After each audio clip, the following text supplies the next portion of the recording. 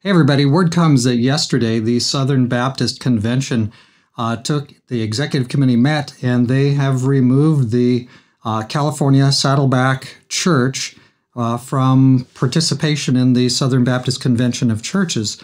The Southern Baptist Convention is, I believe, possibly the largest Protestant denomination in the United States, at least by the numbers. Rick Warren, you might have heard of him. He was the pastor up until within about the last year of the Saddleback Church. What was the root of all this? Well, within the last year or 2 years here, the Saddleback Church decided they would ordain women. The Southern Baptist Convention has an understanding, and I'll read it to you from their press release here. The SBC Executive Committee affirmed a recommendation from the SBC Credentials Committee Tuesday, February 21, to deem Saddleback Church as, quote, not in friendly cooperation with the Southern Baptist Convention, unquote.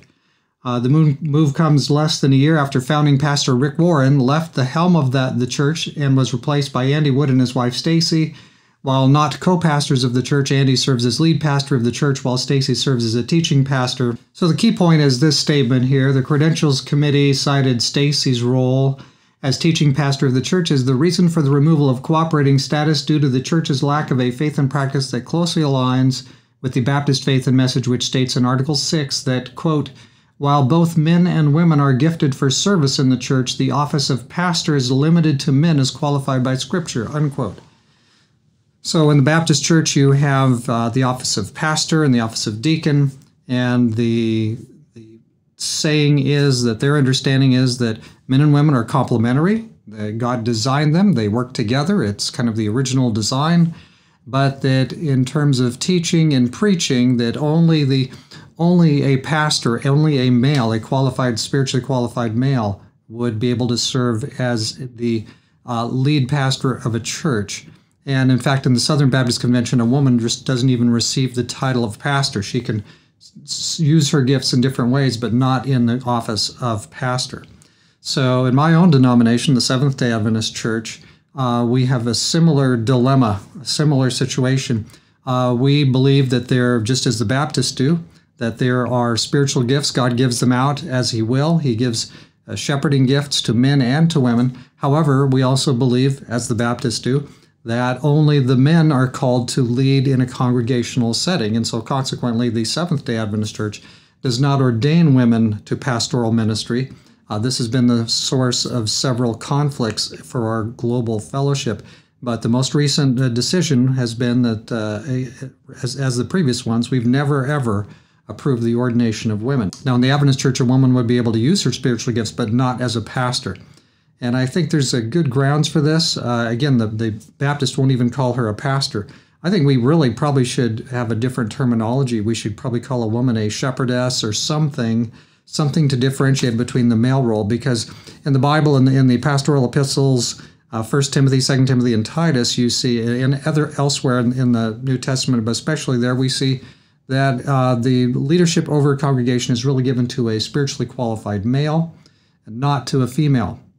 And every church, every denomination, count them, for the last 100 years that has gone ahead and ordained women without a biblical qualification, that's all spun out into all kinds of other spiritual troubles that have pursued and followed. And many of those denominations are very deeply fallen and crunched today.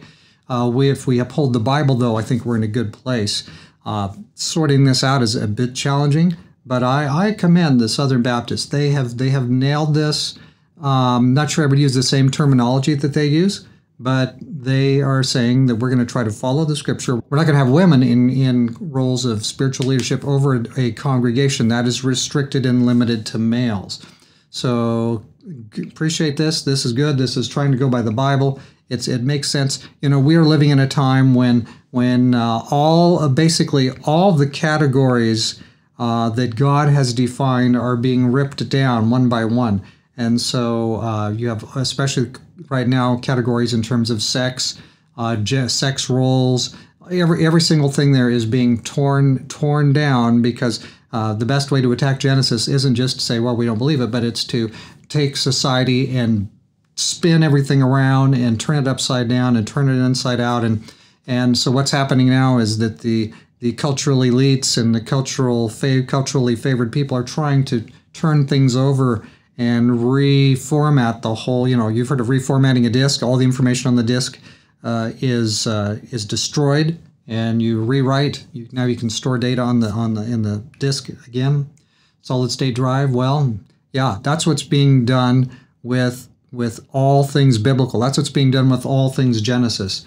Is that the things that God, as He's defined them, they're being torn down. Those categories are being rejiggered and changed. And so there you have what's going on. And the Southern Baptists have said no. Now, Saddleback Church, presumably they've given money to the denomination, and that's going to cost the Southern Baptists some substantial funding, but they're doing it anyway. So again, very good thing for the Southern Baptists, good for the world, good for the church, good for the can, good for the bottle. If we follow God's way of sorting out life, everything's going to work. If we follow our own notions of, especially by, what is popular today and what's popular tomorrow, and those things change very rapidly. And then what? Why, then you've got nonsense. And so looking for finding ways to follow God's way, and good job for the Baptists trying to do it God's way. May their tribe, in this respect, so to speak, increase. And I hope that we'll continue to be faithful too. This is a dilemma. By the way, notice the Saddleback Church is in California, West Coast, and there you have this kind of situation where a lot of times the newer progressive things, which are all regressive, if they're moving away from God's plan, they're regressive. I mean, that's just basic. But those things tend to come out of the far left coast or the far right coast.